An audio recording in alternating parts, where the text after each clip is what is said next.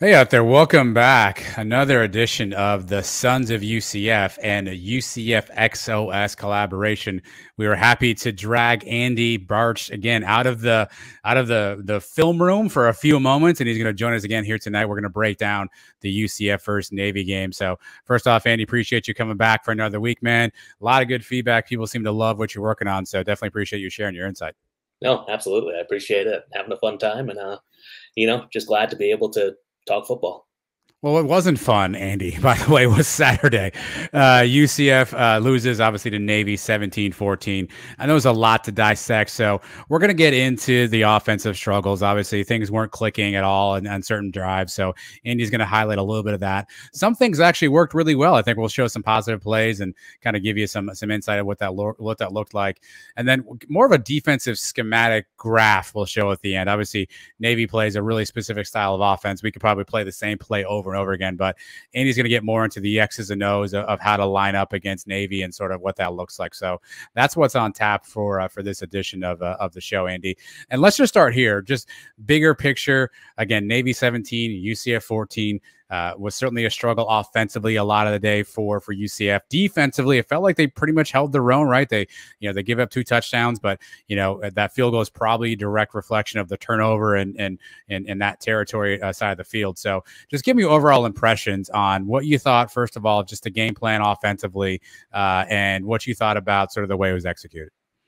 Yeah, I thought I guess I'll start with the defensive side. I thought our guys played unbelievable. Our D-line was really our D-line was dominant for, 50 out of the 60 plays out there. They popped off like 4 long plays, one of them first quarter, that long inside trap. They ended up getting one where they kind of scooted out with the running back. He kind of got lost in the shuffle. And then they had like another one on the edge out there. But overall defense, phenomenal job. I thought it was a great game plan. We did everything right on that standpoint, except for scoring points on the offensive side, which to that point, I thought the game plan was fine. We knew what they were going to bring to the table. We knew that it was going to be heavy on defense. We knew that, heavy on blitz from their defense. We knew that if they were going to be blitzing, we were going to leave those one-on-one, those wide open shots. We had guys on the islands. We talked about that last week. We said we thought if we could block it up, we would have a nice field day, go over the top on them. A few plays we hit them, and then a few plays where we might not have made the right reads. So overall, I think, we saw what we wanted. We think that we knew what was going to happen going into it. Obviously, we made a switch at the half, so that was a little bit different than what we were anticipating. But overall, I mean, that didn't change too much of what was going on. All right, we'll get into some of those plays specifically. I know, and kind of the prep for us doing this, you usually send some things that kind of called out to you. And I want to talk about the first one a little bit because I think it's probably a hidden point that most people aren't talking about that maybe lends a little bit more of what happened on Saturday, which was field position. And that was one thing you called out instantly was just, UCF starting field position and Navy starting field position, just that in general, obviously didn't always land in UCF's favor. What did you see field position wise? What areas of that were kind of concerning to you? Or do you think led to perhaps what we saw from a result perspective?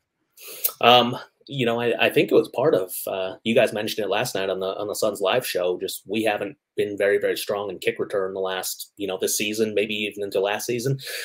This game, we start out the very first kick return. We fumble a fair catch. We have to dive on it on the -16, and we end up getting 36 yards or something like that out of that drive.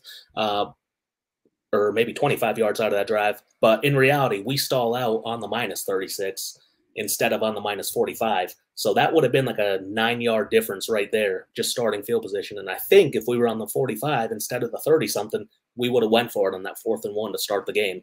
I think we're in a lot better position to go for it right there.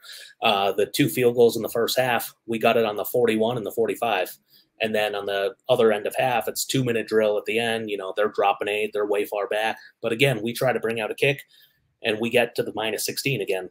So if we're 10 yards closer, we may be getting to field position for field goal, something like that, and we can get to the half a little bit better. So just overall, I think it's those hidden yards. It's that third phase of the game that we really don't think about until you get a punt block or something. Does that change how you call a play, Andy, or how you maybe call an offense if you're on the 16 versus on the 25? I mean, do you think that changes a little bit of strategy on what plays we call, kind of how we call plays? To me, it does typically. Maybe not on the very first series because you have kind of your opener script, but for the most part, you're gonna have different phases of the field, and I can actually share that graphic with you later. We can post it online on Twitter. But the minus, on the minus side of the field, you have your coming out yards, you have your open field yards, and then once you get to the plus side, you have your going in, your high red zone, your low red zone. So you just all sorts of different plays, different ideas, different sub packages for where you are in the field. So I think that definitely plays a big factor into what your decision making is and what your risk tolerance is. Well, this game will be remembered for a few different reasons, right? I think one of them will be the fact that, to your point, we made a switch at halftime with quarterback, which is not something we've seen Gus do throughout the year, outside of injury that John Rice suffered against Cincinnati. So the first half and the second half were obviously a little bit different. So we'll start off our film review tonight, and we'll kind of break down kind of the early Plumlee side of the game here too. So this is very early in the game. This is 7-0. Navy's already driven down and taking the ball down the field here. So I'll get a pause here. What do you see in pre-snap? Obviously, again, this is Plumlee at quarterback. We're down 7, 2nd and 4. Looks like we're at about our own 45. What are you seeing from a pre-snap read as you look at this play here? Yeah, I mean, pre-snap, we're with the motion coming, you can see kind of that angle walk down. So you're thinking that you're going to have some pressure coming through. You have the DBs are staying high, and you're not 100% sure right now the look if you're going to be getting pressure or not. But that's why you're going through your reads right now, because it's that they're playing off and inside at the cornerback position, right? So that's really what you can tell. And you can tell the safeties, they're not going up top. So they're creeping down a little bit.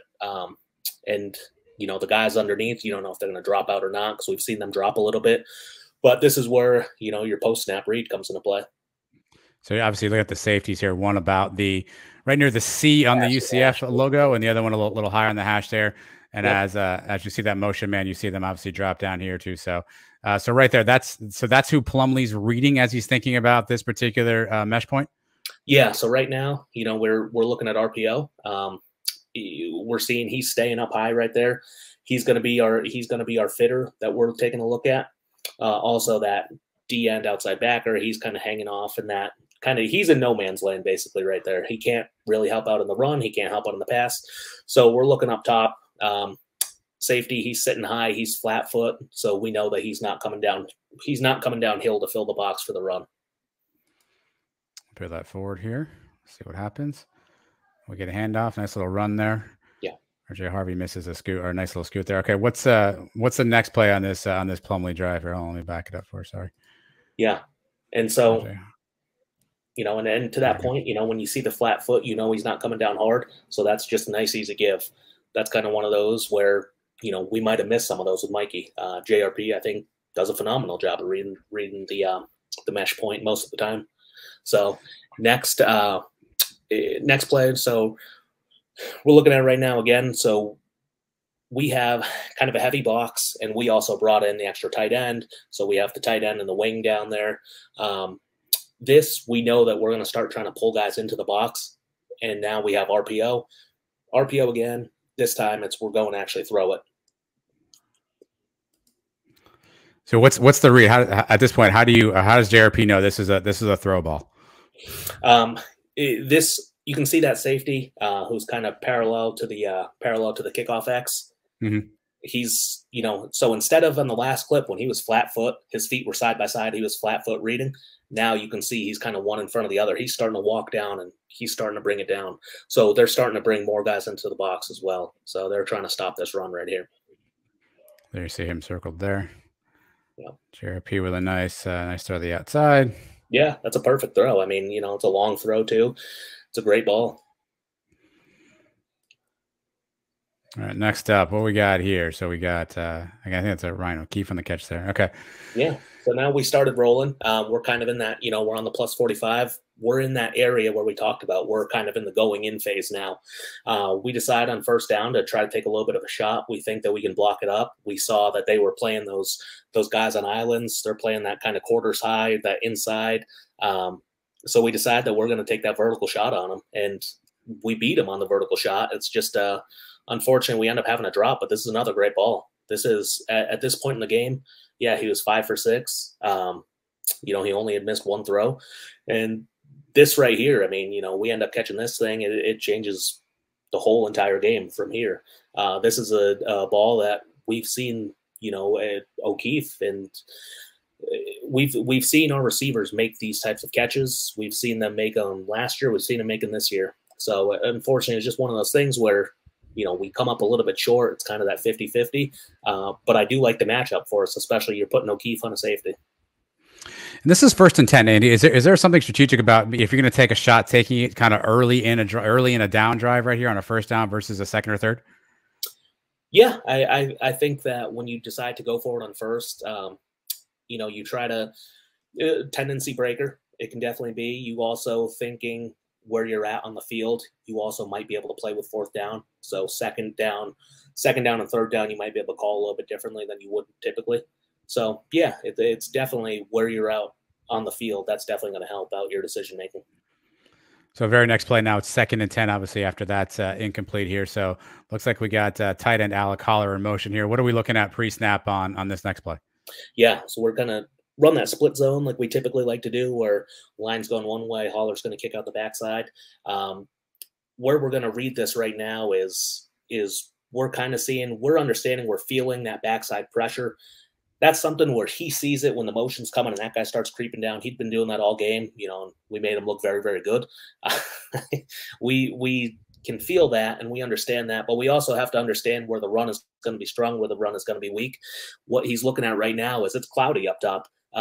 You have that linebacker who's kind of dropping off again. You have the safety who's staying up high as well along, he's in the A on the hash. And it's not a very clear throw. So this, again, it's a very, very good give read. We have it blocked up well. And just kind of showing that on Zach's block right there, number one, we end up getting that sack fumble later on in the game because we don't have that kill shot block. But that was just showing right there, really, we don't need that kill shot block if we get the run through there. Because if he runs wide, we can just run it right underneath him. If we stay in the pocket and we start trying to move, that's where that block gets a little bit dangerous because he doesn't know that that's going to be a pass. All he knows is I'm just going to take my zone step and block it out that way.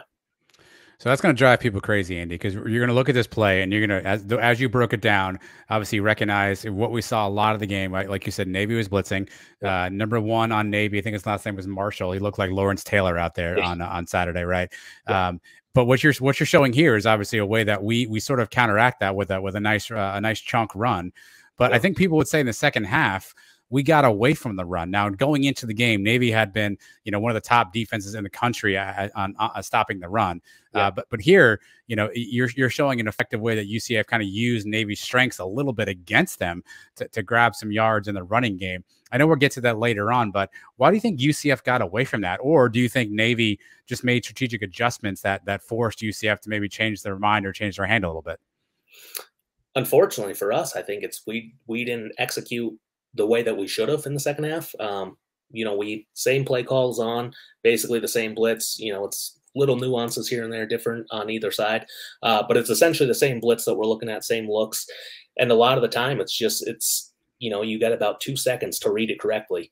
And so a lot of the year, we're running it, we're getting those RPOs, we're getting those gives. Cause a lot of the times, you'll have teams that are going to sit back because they don't want JRP to take off and run on them. So they would rather play it straight up and try to just handle the running back. So in this case, they decided that they're going to try to blitz us out of the RPO, which is fine because we can still handle that. If we have 6 blockers, we'll just read the 7th guy. Or 7 blockers, we'll read the 8th guy. In this case, they're still trying to blitz us, and we understand that that's going on. They're keeping those guys, like I said, it's a little bit of a cloudy throw up top. It's not exactly the cleanest read for him. So he decided, I'm just going to give it. And that's one of those coaching points, especially for, a lot of quarterbacks. They all want the ball, right? But one of the main coaching points that you can tell those guys is that they're never wrong if they give the ball, if they hand it off. They're never going to be wrong on that. We're still expecting to block zone up top or block zone in the box. The offensive linemen, they don't know if it's going to be pass or give. All they know is I need to block like I'm normally blocking. And I think that's part of what, why Zach, he ends up being kind of in that weird little space where he's blocking Marshall and Marshall's taking that really wide loop. He's not really sure. All he knows is that, I have to block him because I'm on the outside edge. So the pass read option here, if I understand you correctly, that route's the top of the screen. Is that the route that he has the option to throw, or can he also throw kind of down to that bottom side of the screen? If he was going to throw to the bottom, that would be a pre-snap read. Okay. So that's his post-snap read. To the pre-snap read to the field, that's just what you kind of determine usually in the game plan and then by the look right there. But just for him, he didn't really like the look pre-snap. He would have to, again, also, if you think about where his backside is, he would be able to have to turn, pivot, and open back up that way. And so it's one of those, you don't read out of the back of your head. So that's one of those things where it's just that's why it's a pre-snap versus the post-snap. Gotcha. Yeah. Hanging out again, RJ with just a fantastic individual effort to get to the outside, probably make a little something out of nothing here. Yeah, fight a little bit for the first down, right, and make him play for it too. I mean, I know I'm asking you to kind of compare and contrast different kind of running styles, but how is the running in game? How is the RPO game different when it's RJ Harvey versus Isaiah Bowser? I don't know if it's too much different as far as what the run game is doing. I think that Harvey has. Without trying to give each guy, a pro or con, I would say that Harvey maybe has a little bit better balance and vision. But Bowser's definitely going to have more strength. He's going to be able to probably fight for those extra 2-3 yards. Towards actually the end of this drive, I think it was, this is where Harvey kind of gets stood up on that 3rd and 1. And then we end up having to go to the wild Bowser on 4th down. So it's one of those things where, Harvey, I think it's 5'9", like 185, Bowser 6'2", 210 or whatever it is. So it's strengths, different things that you have going on there. But as far as the RPO, as far as the reads, that's not going to change it. It's just going to be, after they get the ball, what's changing. All right, let's take a look at this this next series of clips here. So this is 7-3 Navy at this point. This is second quarter. Obviously, we are just about midfield, a little bit shy of midfield here. What are you looking at here pre-snap? What are you seeing as you look at that? As you look at this? Yeah, we again. So we're going to motion in.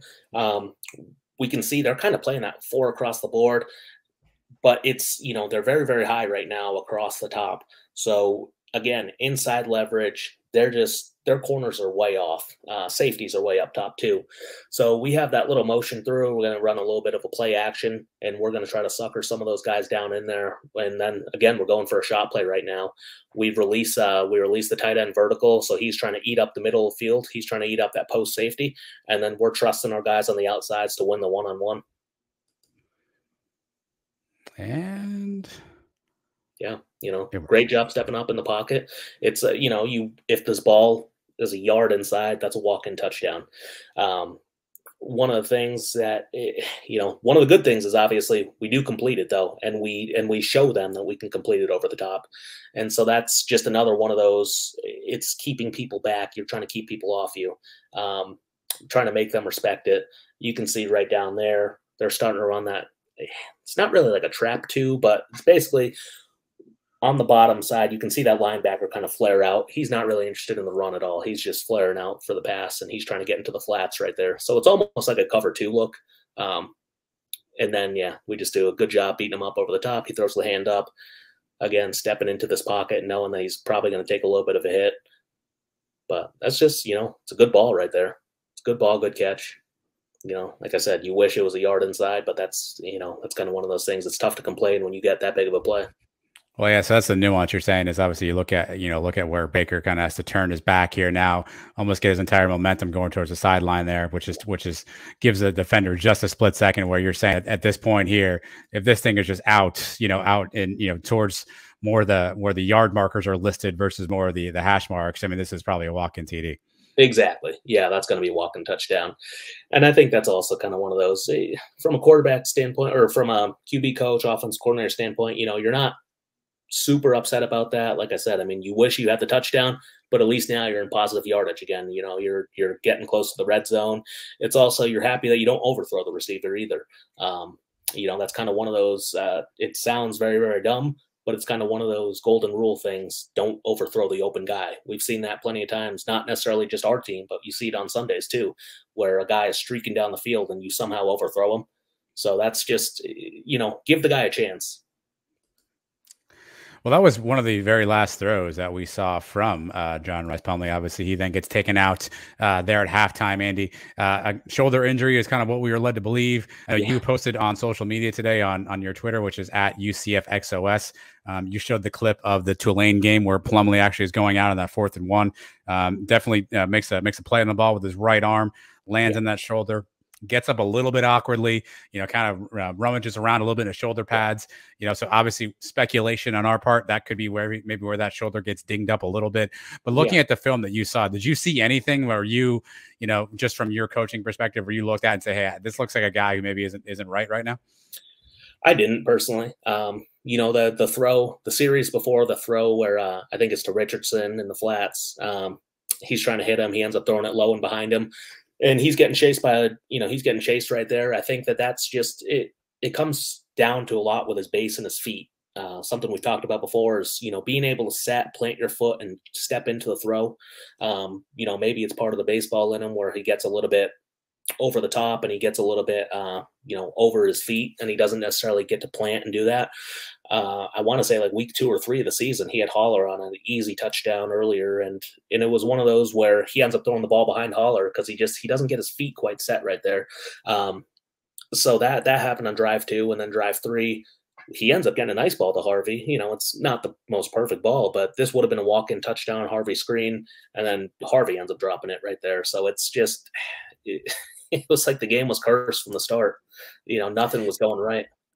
Is there something to, again, and we as fans and as media, sometimes maybe we make a bigger deal of this than it is. You've been coaching obviously for, 10 plus years, right? So you've been around a lot of football. Is there something to guys throw the ball differently and receivers take some time to adjust to it? I.e., does just JRP have a different kind of spin on the ball, right? Does Mikey have a different kind of lift on the ball?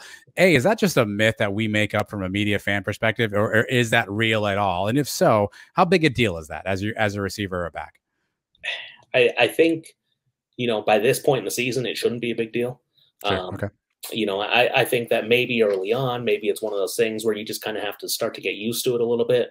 But eventually it's these guys are big enough, they're strong enough, their hands are, they can grip the ball. You've seen them do the jugs drills. It's really the only difference that I've noticed, say maybe spin wise, is if you're going righty lefty. Sure. But as far as just trying to catch the ball in general, like some of these things, that's maybe it just gets more into your head. Maybe it's more on the mental side of the game, but I don't think it physically is going to change too much. That's really going to be, maybe more of the mental stuff, but we know that is another big part of the game too, especially with young athletes. So second half starts, and to a raucous applause at the FBC Mortgage Stadium, Mikey Keene trots out to begin the half. Obviously, UCF at this point down 14-6. Field position again. To your point here, we get the ball to 25, so a touchback at this point. So Mikey gets a star drive at the 25, and now again new quarterback. So do you think anything in the playbook changes? So when Gus says, "Mikey, you're up," are they throwing anything out of the playbook? Are they ripping any plays out? Are they crossing anything off? Or do you think the same playbook is available in half 2 that was available in half 1? I think the only plays that you're really getting rid of is, some of the quarterback run stuff. So, and that might hurt a little bit of your jet series, your little power sweep series that we were killing Tulane on. Sure. But overall, though, it's most of the stuff is going to be the same because a lot of the verbiage for the offensive linemen and the wide receivers, we're going to keep that the same. Cincinnati, I thought in the second half it was the same playbook. This game, I thought it was the same playbook. The only time I really thought it was tailored more towards Mikey was the Memphis game. Gotcha. Okay.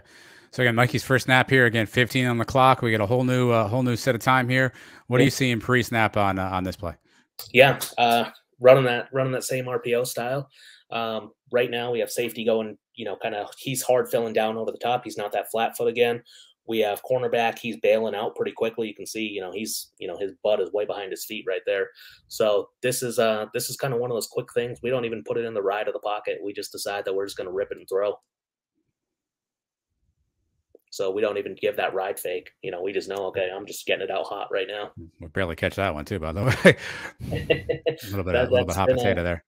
So is that a read by Mikey then at this point, right? So as I believe that's Harvey. Is he reading that right now as Harvey's kind of coming down next to him? Is he reading, that quickly to say, hey, I'm going to get this thing out? Like, is he seeing that right here? To your point, butt behind toes. Is he saying, hey, this is an easy throw right here? I think so. And I think that we also probably talked about that at half, just as an offensive staff, where, again, they almost go into, 51 when he splits out and jumps out right there. That almost turns into cover two, where the corner, it's almost like invert. So instead of the corner taking the flat and the safety over the top, now that corner staying up top and the linebacker, he's going out to the flat. And now we have safety rolling down, basically taking the middle. So it's basically you're moving those three guys' jobs, but it's playing out like a cover two right there. So I think that, just looking at leverage, knowing where you're at and knowing that you can get the ball out quick enough is one of those things. It's a positive yardage on that first play. What do we got here on second down? Yeah. Second, let me see. I think we might actually have to roll this one. I'm trying to think which one this was. Okay. So again, this is an RPO. We're reading up top right now. The reason that we're not going to be reading that backside end is we can see haulers coming across on that kick out. So we know that we're protected at that front level right there. So We're reading that second level.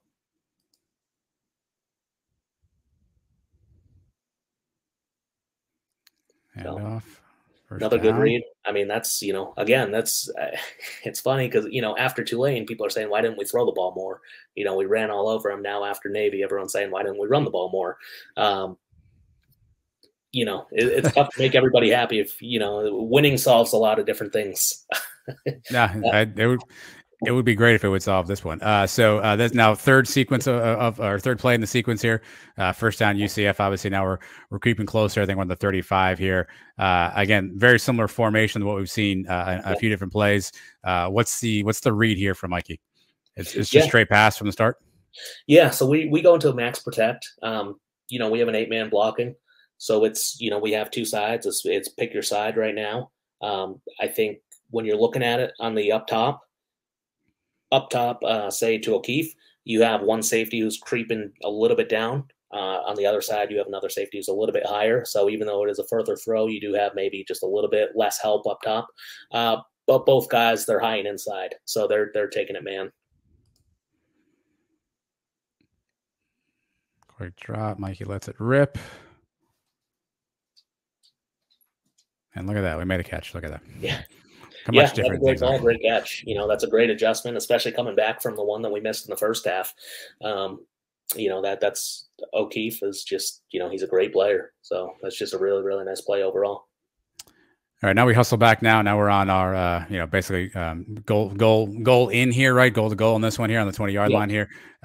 What do you got here pre-snap? Yeah, pre-snap again. It's we're kind of in that 7-man look.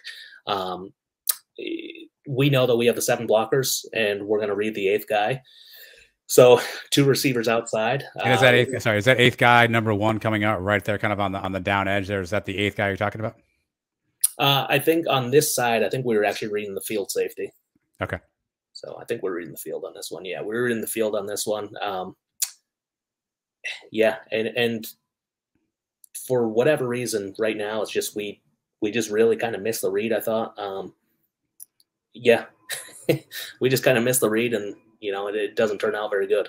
So I know we talked a lot about, and again, this is certainly not meant to be a knock on any one player specifically, but a lot of the chatter post game, and myself included, I was guilty of it. I said that we made number 1 from Marshall look like Lawrence Taylor out here, and obviously this is an opportunity for him to get a sack. But as you kind of look at the film right here, you're saying that's an easy. You see a little bit of a crease opening up there, right about where.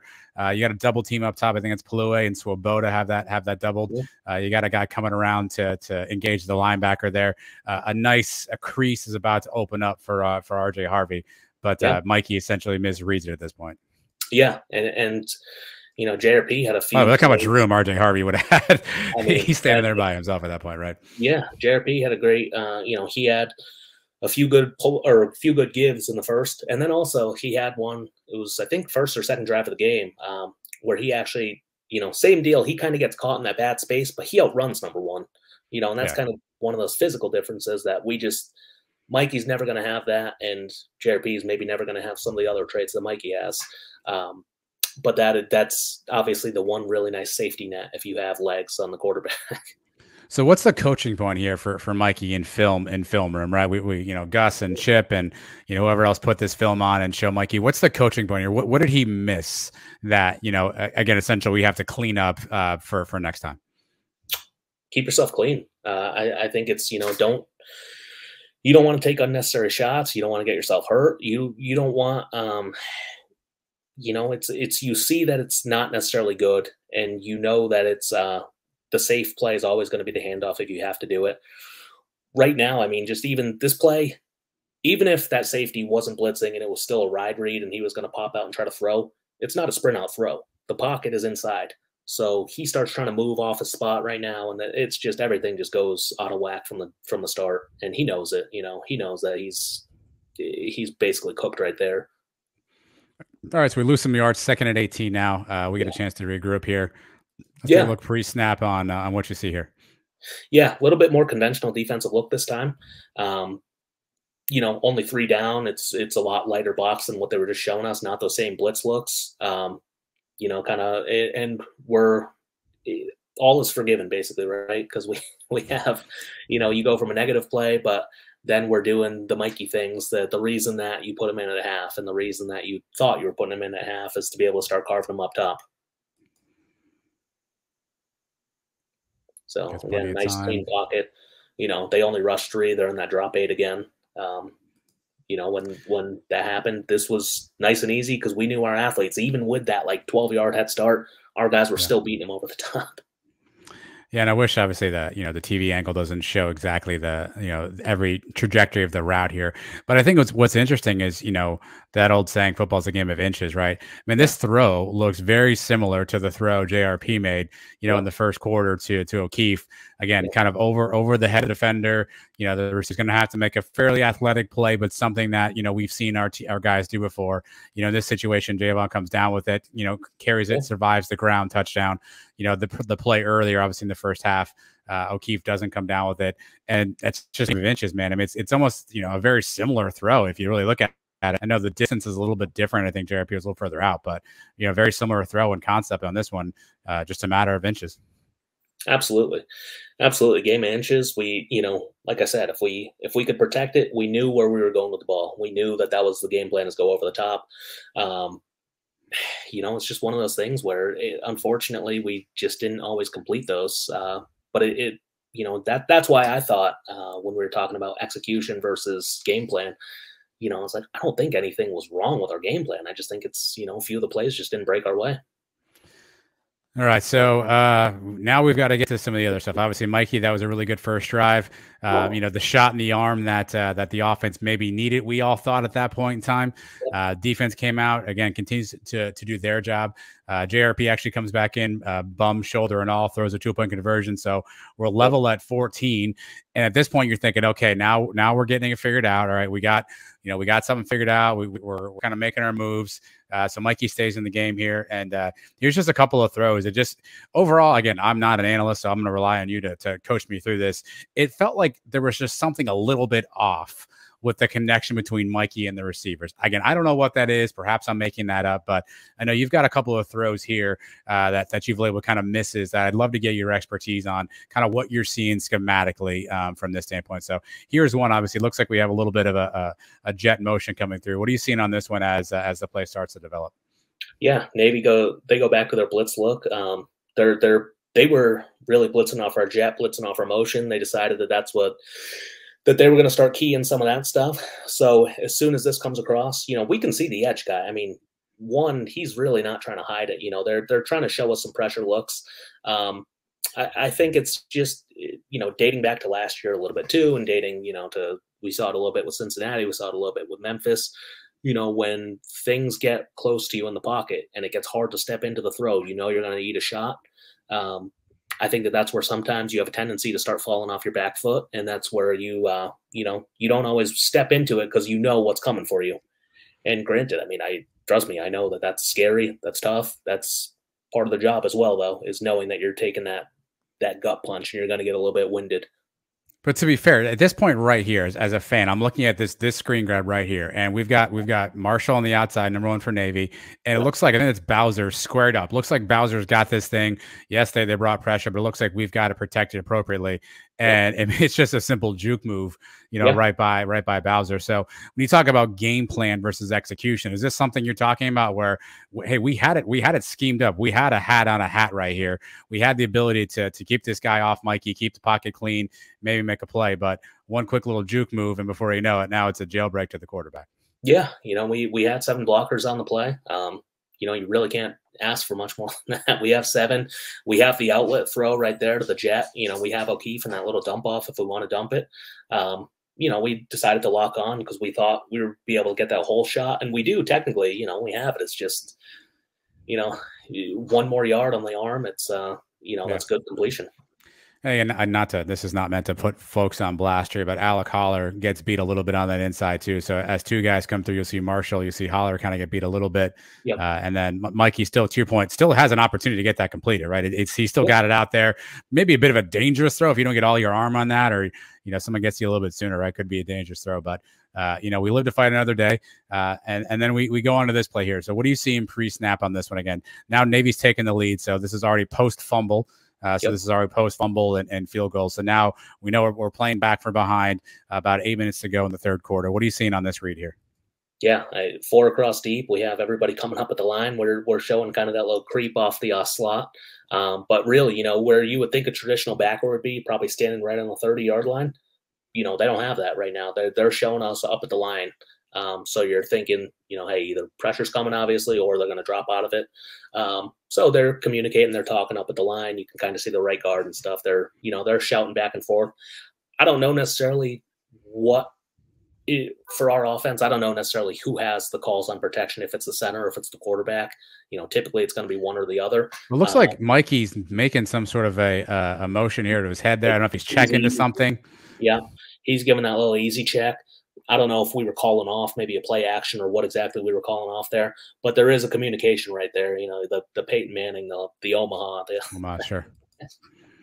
And then play it forward here. So put Holler in motion. Yeah. And we stop here. So Navy essentially is sending everybody that was on the line. So nobody drops out. It looks like on this one. Looks like we got a little bit of a, I don't know if we're going play action here, but what's kind of the read as the play develops? Where should Mikey be looking with this ball? I think right now he's looking to the right. You have your 2 eligible receivers over there. You motioned Holler over. As soon as he motioned over, that linebacker who was on the line, he dropped off. Looked like he's zoning off, and then the safety, he stepped down and he's going to start covering. He's going to cover Holler as soon as he crossed the center. So we have a guy who's trying to cover him from top down. Holler's kind of running a little out, and then because we're on the short boundary side, he's going to bend it up, and then we're running the post. I don't know if that's O'Keefe or Baker. I think it's Baker, but Baker's running the post, so he's going outside in, and then we have Holler who's going inside out. So right there, I mean, potentially we could have had a completion right there, or if we wait a second, step into it, knowing that he's climbing, because the other guy, because that safety is coming down, his momentum, he's losing leverage because he's not playing it very well. He's kind of chasing it from behind, and then he's tailing him back. So we left him. I mean, again, This is tough. We got pressure.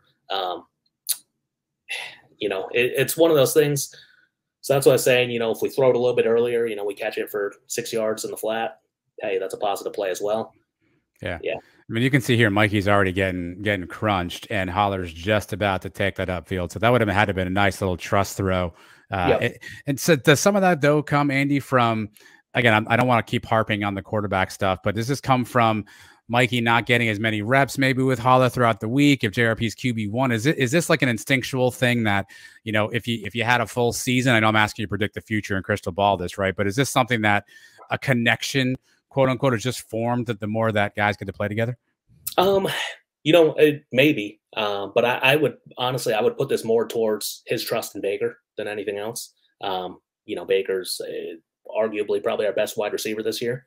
You see the coverage that's happening, and Baker bends it underneath the safety. So this is it ends up being, I'm not going to call it the wrong decision, but just pointing out that he had that potential, kind of like he did in the Cincinnati game as well, that maybe that game ender that he could have had.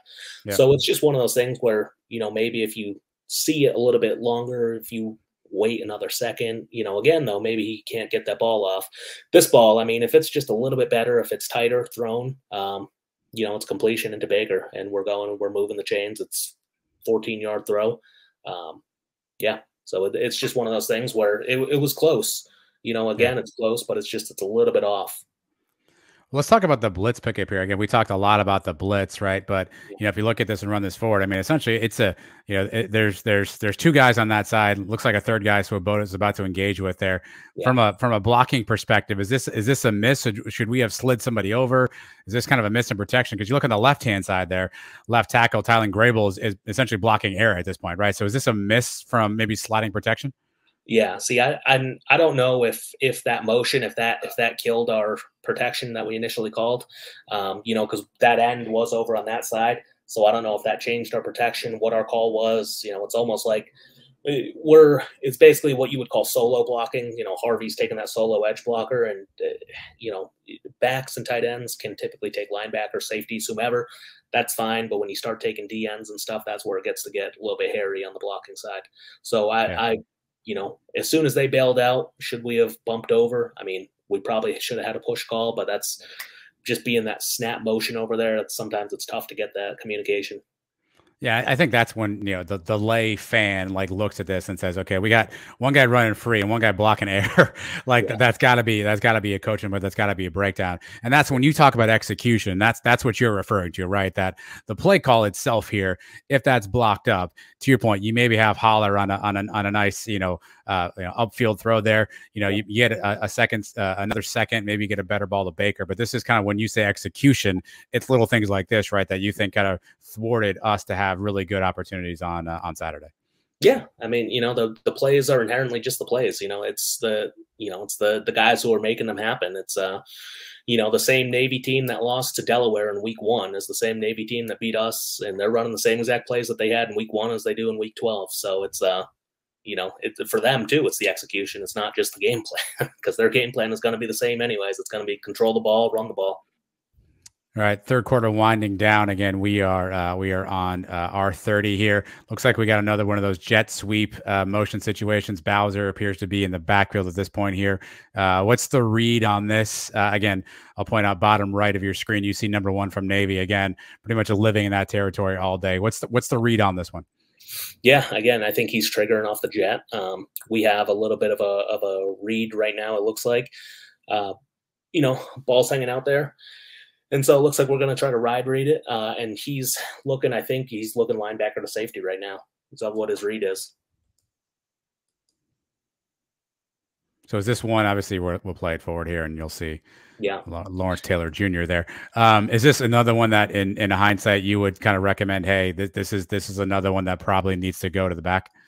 Yeah. I mean, I'm surprised that, for a few different things, if you rewind it just a little bit, from what we talked about before, where he's basically, his back is right, and then he's going to try to pivot and then throw back over to the right. So he's basically trying to read out of the back of his head, which is not easy to do. And, he has guys flashing across his face right there. I mean, up top, you can see the safety who's creeping over there. You can see that flat, the defender who's also, so there's the 2 defenders right there that are on the 40 and the 35, and they're out to the field. I mean, those guys are out of the run fit. Number 1, he's way out of the run fit. We're running over to the right. If we just hand that ball off, I mean, again, I can almost guarantee that's going to be positive yardage. Who's he throwing to here? Is he trying to get this ball over the middle to? I think that's Kobe Hudson. Is that the actual target here? I think that's who he was going to right now. And that's part of one of those things where, I don't know, the miscommunication was off. Something happened where you typically aren't going to be throwing it off your backside like that and trying to read out the back of your head just because, you can't do it. That's why it's kind of pre-snap, post-snap. And so I don't know what he saw pre-snap that would make them think that. Because normally, if you are going to pre-snap throw that, you just open up immediately. You don't try to ride fake it, do any of that stuff. You just want to get the ball out fast. So Well, so you've said this a few times, and probably somebody watching this is yelling at their computer or their phone screen to have me ask you this question. So I will do that now. You've mentioned a few times that the jet motion is probably triggering the blitz on that bottom side, right? Number one, Marshall to blitz. So the question is, we've seen that now a few times. Should UCF go away from that? If they know, hey, if we do that, they're going to blitz that. Do you either A, go away from it, or B, adjust to it and figure out how do we get somebody over there to essentially thwart the blitz on that side? Yeah, I mean, I think adjusting to it is probably more the valid answer than stopping what you're doing. You're going to do what you do well, so I think adjusting to it is probably the better option. Having said that, though, if we hand the ball off right there, it's we're just fine. It's we hand the ball off right there. We kind of got that trigger that we wanted to. That guy, he's way out of it. He's not going to chase it down from the backside right there. So, I don't think, again, I think we called it thinking that we were going to execute that a little bit differently. So what would the adjustment be though on that? So if we knew that on jet they were going to sort of fire that guy off the line, what would the adjustment have been? Yeah, so we tried to throw a lot of screens off it too. Okay. Not that we highlighted it. We did try to throw a lot of the screens out there, a lot of tunnels and stuff. And then, unfortunately, some of our linemen we missed some of those blocks in space as well because we were trying to screen underneath it. We knew the edge blitzes were coming, and that's a great way to neutralize it. And so, I mean, I think we threw about 5 or 6 screens in the second half that just didn't do a whole lot for us. So that's one way to do it. To your point, I mean, I guess if you're thinking that that's going to happen, you stop running the jet over there if you don't think you can block it. But again, it's if you think that you can jet out wide and you're going to pull people away for the eye candy, just run right underneath it. All right, so now we're fourth quarter, 6 minutes to go. Still time to obviously, put some points on the board. It's again still 17-14 Navy at this point here. Mikey obviously still a quarterback here. I think I can pause it right about here. What are you seeing pre-snap? Obviously, looks like on the top side there you got some guys creeping down. What are you seeing pre-snap? Yeah, top and bottom. You see those 2 linebackers. I mean, anytime guys are stacked like that off each other, that's usually a pretty big tell. So you could see off the field side and on the boundary side, number one, he's coming from the boundary, and on the field, we had somebody else as well. And it's just, again, they weren't really hiding it. They knew, if they're going to block that, if they're going to blitz that many, they know that we're going to have to get the ball out fast. And that's kind of what they were anticipating is that, they could play top down from the cover side, knowing that the ball is going to be a little bit quicker. So that time, I mean, blitz doesn't even get home, but it's tough because it's not Mikey's game, but if this was JRP in this situation, I mean, he's probably taking this thing off for 25 yards. It's, one-on-one with a linebacker. I like that matchup a lot for a runner. We decided to pull up and throw it. And, I mean, you can see his feet aren't necessarily underneath him either. That's not an easy throw, what he's doing. As a receiver, what are you taught to do here? And again, I honestly don't know, so I'm asking this question here, right? So I don't know if I can frame it up here. You see a quarterback kind of on scramble mode here. Are you taught to kind of go back towards your quarterback? Are you taught to kind of like stop and just make yourself a big target? And I asked that question because it looks like I think that's Alec Holler, maybe. I can't really tell. That may be Zach Marshwojan, kind of running away from Mikey as you kind of see Mikey beginning that scramble part. As a receiver, what are you kind of taught to do in this scenario? It's going to depend on your position to the field. If you're the close guy, like right there, you're going to want to try to pull your defender away, or you're going to try to, give him some room, kind of like in basketball. You don't want to clog up the lane right there if it's fast break or something. If you're the far guy, though, if you're like way too far and he just can't make that throw because he's on the run, then you're working back. And then if you're on the other side of the field, if you're on the left, like we have the other 2 receivers, now you're basically trying to work over to the right side.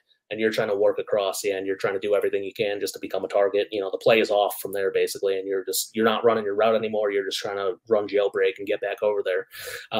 To the opposite side, if if the ball is breaking to the left, if pocket's breaking to the left, that throw, that angle, everything's going to be probably a little bit flatter because you just have to pivot. You got to pull your body and pivot the other way.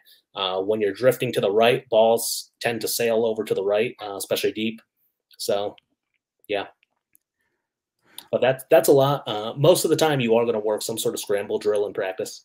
So typically, they do try to get they do try to get that work in, especially if it's like 7-on-7 shell. They're going to start running a lot of those, just different scenarios and things.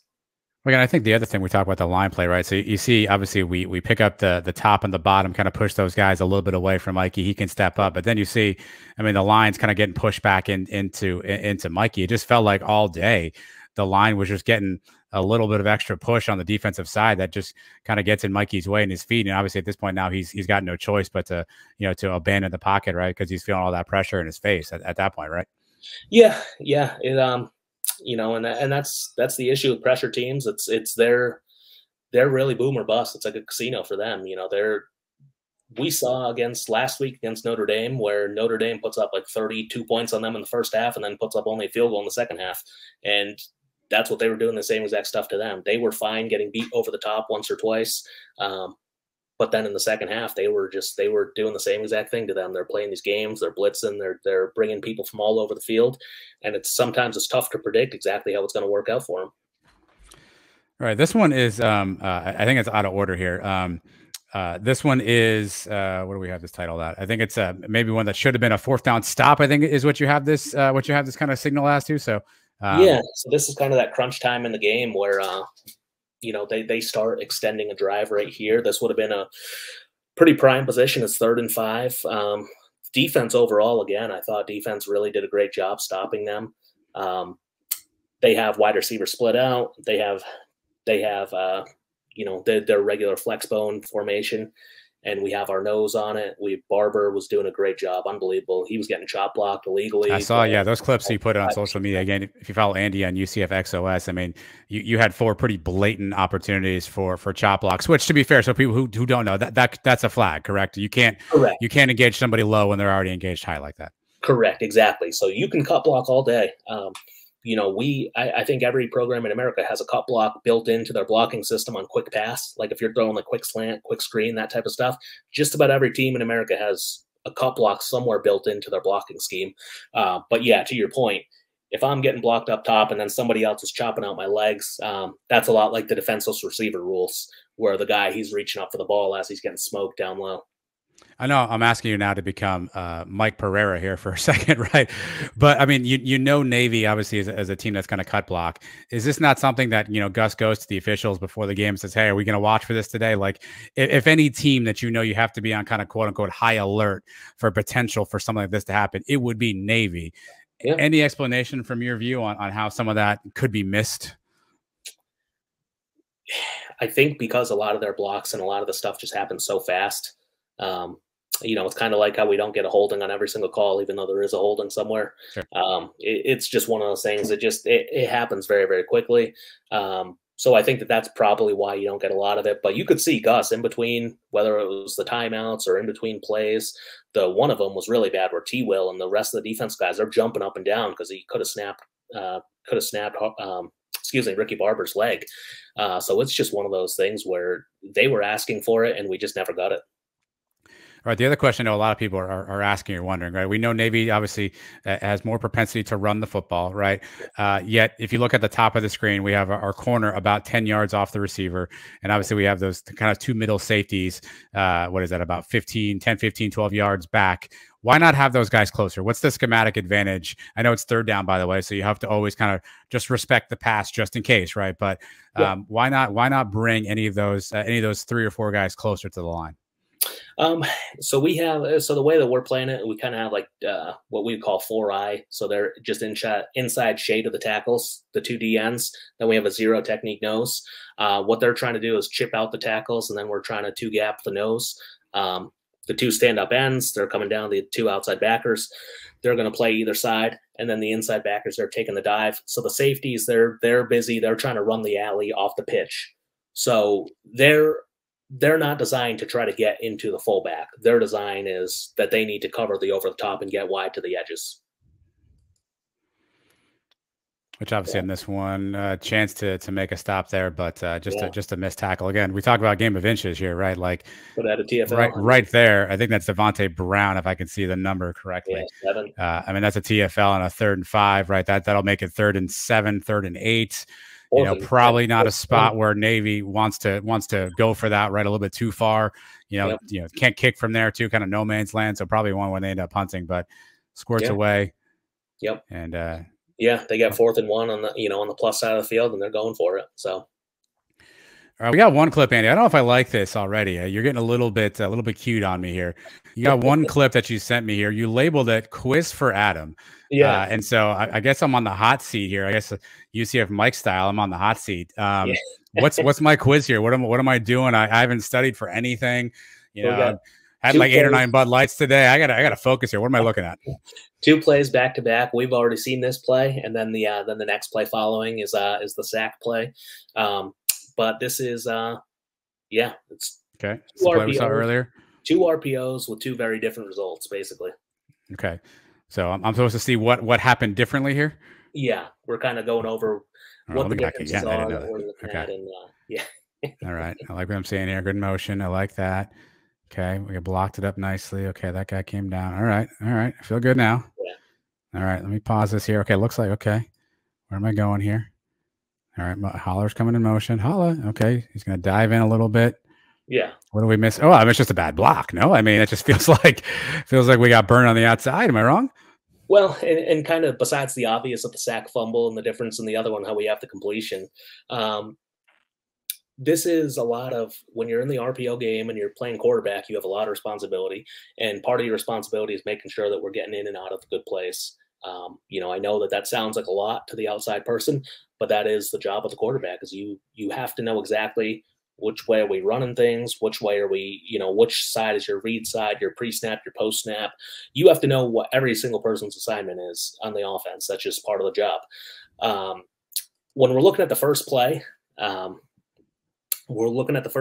we see that we're going zone to the field.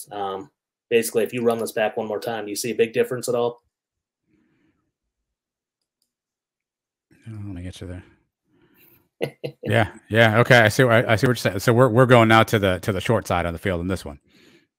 Well, we just kind of flipped it, but so like right now on this one on the sack fumble, we do send Holler across right now, so we have that split zone. Yep. And on the very first play, we're actually not motioning anybody.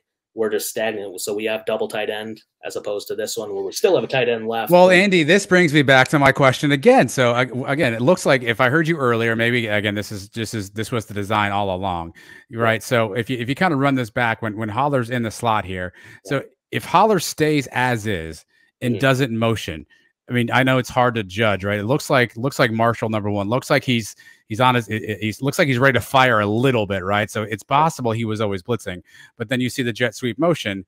Now you see him definitely commit to the blitz at that point. Do you think again, coaching point, whenever they run that motion, Marshall, you go ahead and just head for the quarterback? Yeah, I think that was in their game plan for sure. You can see the other linebacker, the inside linebacker, he's triggering off Holler as well. We call that kind of the sniffer. And so he's that, he's behind the play, he's behind the lineman. And so they were coming down to fill in case it was same side action right there, same side zone. So, yeah, I mean, they were triggering off that to your point. If we don't motion that, probably don't get a sack fumble either. He might be able to dig out Marshall and make that block right there. Kind of leading to the first one, he goes quick trigger, he throws it.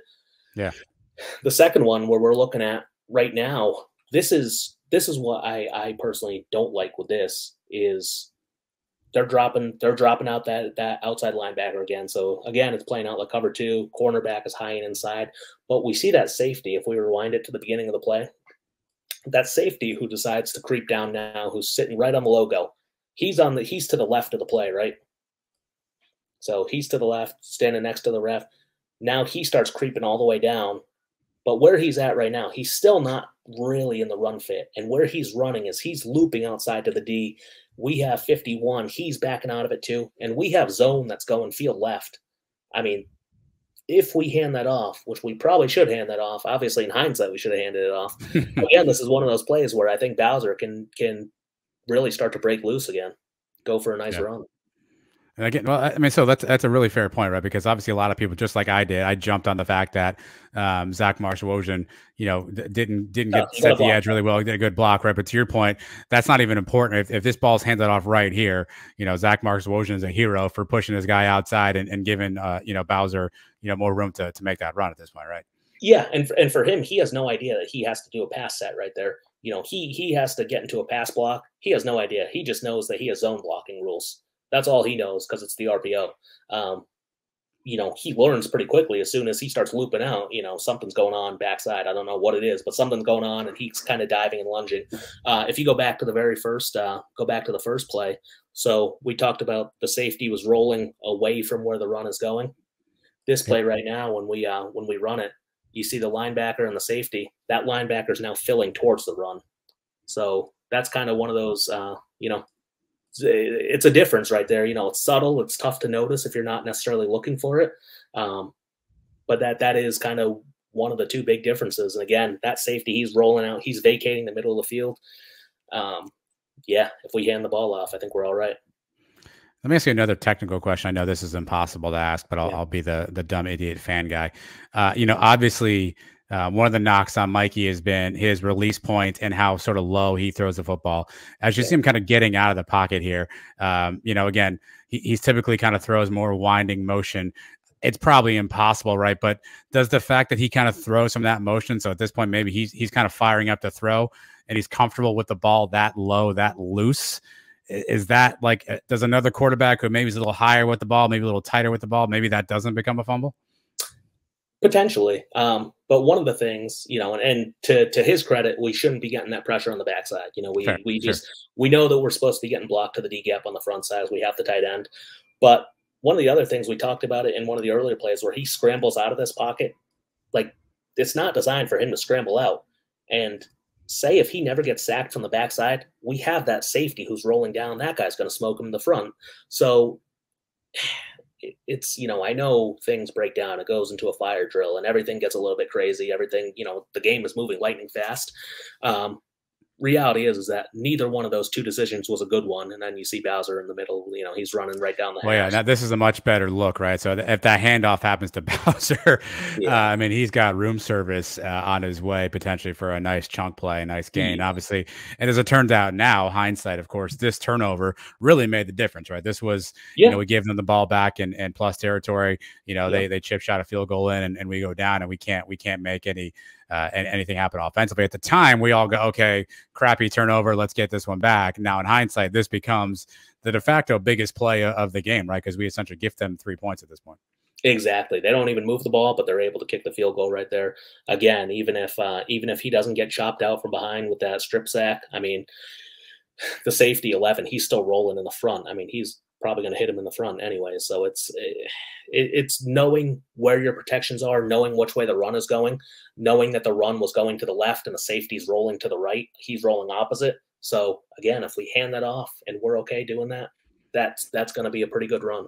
So if I hear Andy's advice correctly here, it's when in doubt, hand the ball off, right? Exactly. Nothing bad's going to happen. You're going to maybe get no gain, lose a yard. Nothing bad is going to happen. Hand the ball off, go back to the huddle and try another play, right? Sounds like that's kind of the coaching point. If you're Gus Malzahn talking to Mikey after the game and you're looking at the film, you're going, son, just hand this thing off next time and we'll get it figured out. We'll regroup for the next play, right? Don't put us in negative territory. Don't turn the ball over. Hand the ball off. We lose 1 or 2. We gain 1 or 2. No big deal. We move on.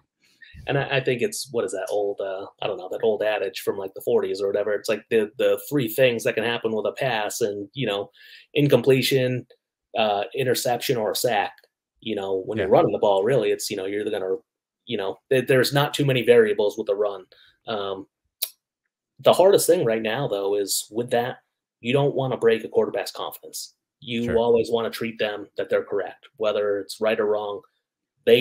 Whatever decision they make, you need to live with that decision because he's now the guy under center.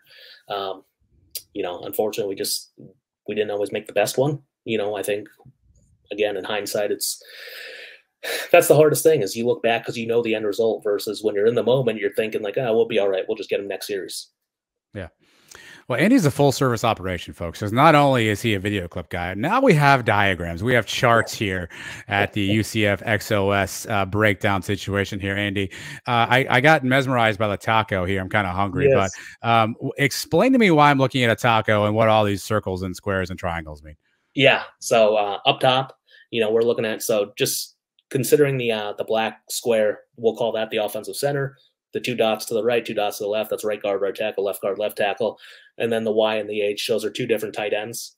So this is a question that we were talking about before, is why weren't we covering the center on those like 3 or 4 quarterback sneaks when they had it short on the 4th and 1. So what Navy ended up doing is they ended up going what we call tackle over, acronym tackle over. I don't know necessarily why it's taco, but it just is. So I'm not going to argue. It's delicious. Yeah. So you can see where, so when they push that tackle over, now it's tight end, guard, center, guard. And that's tackle, just, tackle. if you're watching, that's on the bottom part of the screen now where you're talking about, right? So that's the taco version where you see to the right of the black square, you see the 3 unfilled circles. Those are essentially the guard and now both tackles on that right side, right? Correct. Yeah. And that's where, so that's where you see the gaps with the A, B, C, D. Those all shifted over one now, because that's where so this was actually the formation that they ran on that first series. It was 4th and 1. They end up scoring. They push into the end zone, nice easy QB sneak. We weren't covering the 0. We weren't covering on the center. But the reason that we weren't covering it is because we were treating it as a new offensive center. So that would be the next one. So that's what we're calling it, a knock, NOC. That's the other acronym. We're declaring that guard now is the center. The reason that we were doing that is because when they go unbalanced and they go off center like that, they can still run a myriad of plays, but we're trying to treat it. We're still trying to keep our defense balanced. So we decided to play everything one gap over. Now, obviously, again, that's one of those things in hindsight where you don't want it.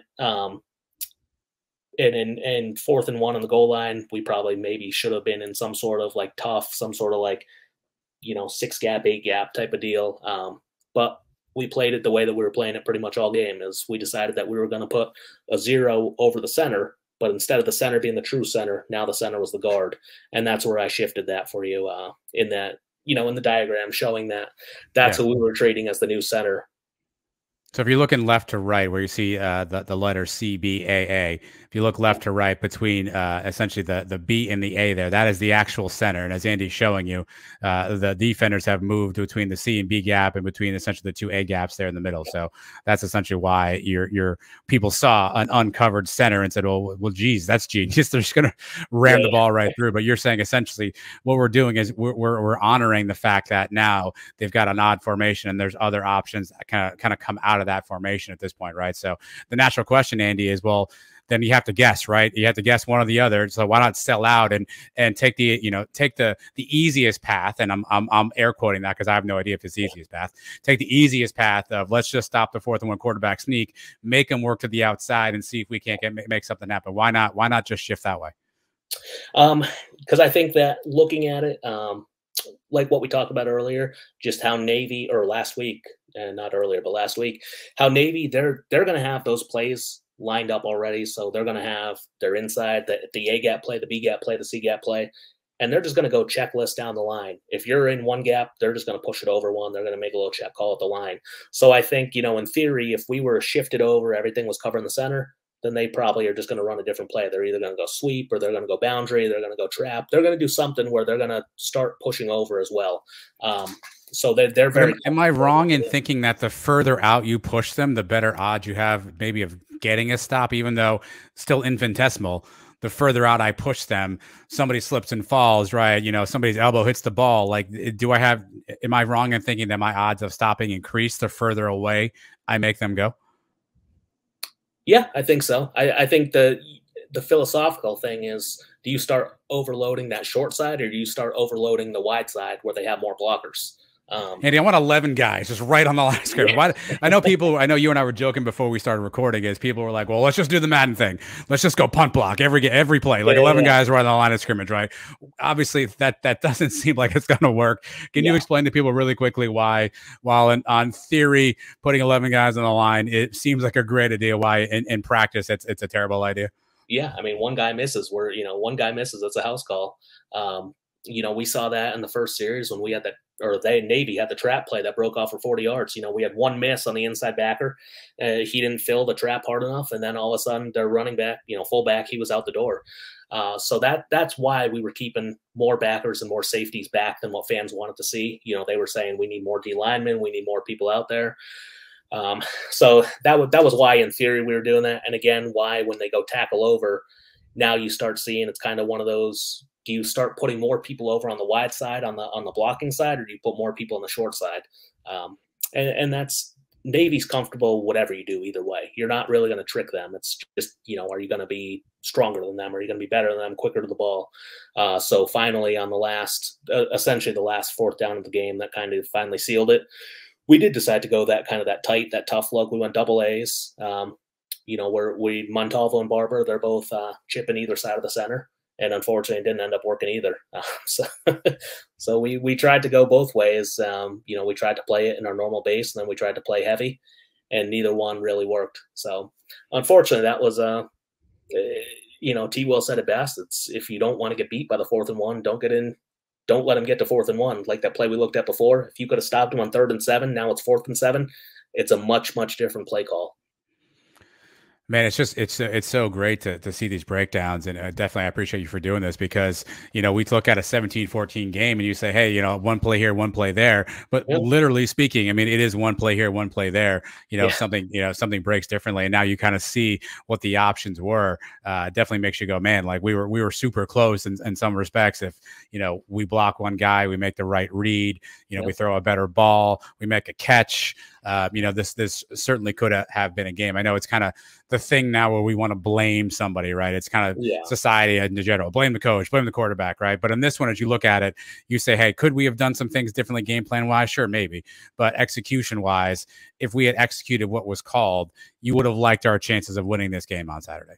Exactly. Yeah, like we said before, I know fans were really asking, hey, why didn't we run the ball more in the second half? That's literally the option. It's run or pass. If we just didn't run it maybe when we should have, or a little bit more, how do you neutralize that? Maybe we call a few more runs straight up. But that, again, it's now we're taking some of that anonymity out of it. And we're also, say if they decide to blitz heavy like they were, and we have a straight up run called and we don't have that option to pull it and throw it over the top, then, you're kind of stuck. You don't want to run into 8 guys either, because you can't block 8. So that's kind of one of those, again, it's philosophical issue of, if you know that they're a heavy blitz team, you're still giving yourself the outlet if you have the pass option off of that. Just one random thing, and I know everyone was making a big deal out of it. We lost to a team that didn't complete a pass. Like, would it have made you feel better if they did complete passes? Like, yes. I didn't understand that one. I'm seeing people like, I can't believe we lost to a team that didn't even complete a pass. I'm like, it would have been worse if we let Navy complete 20 passes. That would have been much, much worse. I think the insult, quote unquote, there is that basically, like, I think there's an assumption, and again, I'll speak for the fan perspective, that the run is easier to stop than the pass, right? So, we couldn't even throw the ball. All they did was run. You guys couldn't tackle the guy from running. I think that's probably what the insult is on that one too. Sure. But it makes you wonder, why isn't Navy a better team? Like, why do they only have 3 or 4 wins? I watch them play. I see what you drew up, and you see the way that they can hurt you, and it makes you go, is it just simply just they don't have the depth, they don't have the athletes? Is it simply just that they're not a better team than their record maybe indicates year in and year out? I think right now, because prior to the last 3 years, Navy was one of, they had like a 10-year stretch. They were one of the best teams in all of college football for about 10 straight years. They had 7 out of 10 years. They think they finished ranked. I mean, they went to 9 of 11 bowl games. They were very, very good. Still, I had ton of respect for a coach named Matilolo and what they're doing. He had a really nice moment. He played in the flex bone at Hawaii when he was quarterback. Ivan Jasper, their offense coordinator, did as well. And then Mackenzie and Coach Ken, they had a nice little moment, 2 Hawaiian quarterbacks meeting at the end. Yeah. And I think Mackenzie was committed there for a while, or was definitely looking at it was either Army or Navy, I think, initially. I'm sure that him and, I'm sure that him and Niamatalola were talking, just, having a Hawaiian head coach and having, that definitely is got the cachet and the pull, I think, especially on the island. And I think I heard him ask him if he was coaching, because Mackenzie was walking around with a headset. Yeah. And, he kind of said something like, "Are you coaching?" And so that there, he was asking about that, but he was happy for him as well. Maybe we needed him to coach, Andy. You mentioned Navy's been good for 10 years. A team that's not been good for 10 years is the Cows. Obviously, the final war on I-4 comes this weekend for UCF. Obviously, Cows are 1-10. They are a team that, by all statistical measure, they're not great against the run. Your prediction, do we see sort of that Tulane-style heavy run offense again on Saturday in Tampa? I think so. I think that they're definitely going to have to blitz. They're going to try to steal some of that game plan from Navy. I'm almost positive of it. They're going to try to trigger off of. They're going to try to use Holler a lot. So it wouldn't shock me if we kind of go Tulane and then we kind of spread out Holler and we decide, you're not going to key off him. We're going to spread him out, and then you're going to have to play us more straight up. Because we can run out of gun, we can run out of wide, so that'll be fine. I think that offensively, I saw USF start to do some.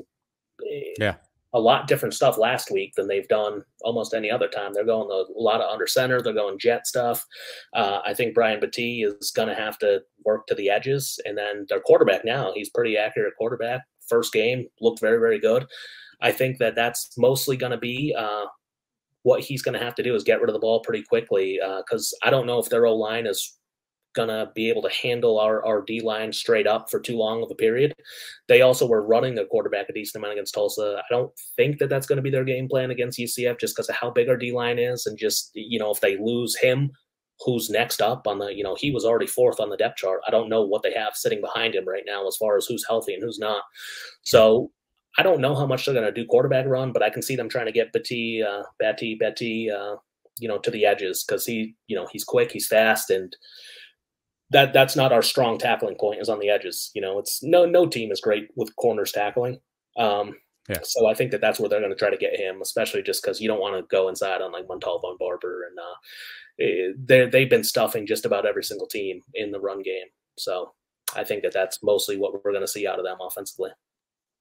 Well, again, JRP has already been announced by Gus as the starter, so perhaps we'll see some of that more zone read Tulane style offense on Saturday against the Cows. Andy, again, as always, man, this is always fun, always illuminating. I'm gonna take an L on that quiz. I don't think I passed that very well, so I got to study up for next time. So Andy 1, Adam 0. If you're scoring at home, that means I failed. If you fail, okay, I'll take that. Adam 1, Andy 0. Perfect. I love how that flipped around in my favor, Andy. But no, we appreciate you as always hopping in, sharing your insight. Again, if you're not following Andy on Twitter at UCFXOS, you are absolutely missing out. Not only will he give you cuts of breakdowns of plays, some things he sees. He also is apparently in the Mike Bianchi fan club, loves a good dinner with Timo, and may or may not be auditioning for the Cows head coaching job. So again, at UCFXOS on Twitter is where you can find Andy. Andy, thanks again for hopping in, man. We'll see you next week. Thank you so much. Hey, if you guys go to the game, I'll be section 137. Go harass Andy, say happy Thanksgiving, and tell him we got to stop running that jet sweep. They blitzed too much.